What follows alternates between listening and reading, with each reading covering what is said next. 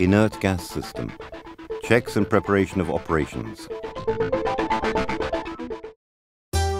Inert gas system is used to supply inert gas to the cargo tank space during cargo operation. This is important for cargo work and it must be maintained in good condition.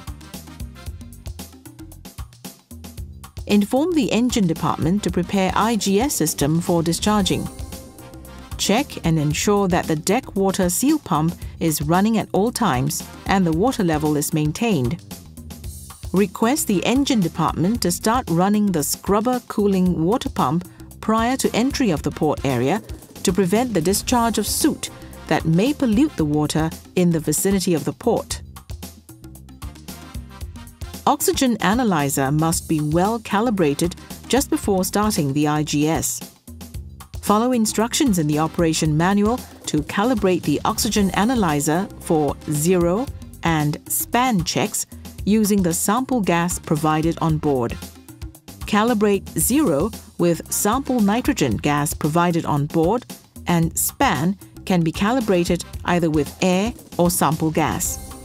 Sample gas for the calibration must be used properly to ensure its accuracy. Maintain water level in the water pod during calibration. Calibration record is to be maintained by the responsible engineer officer.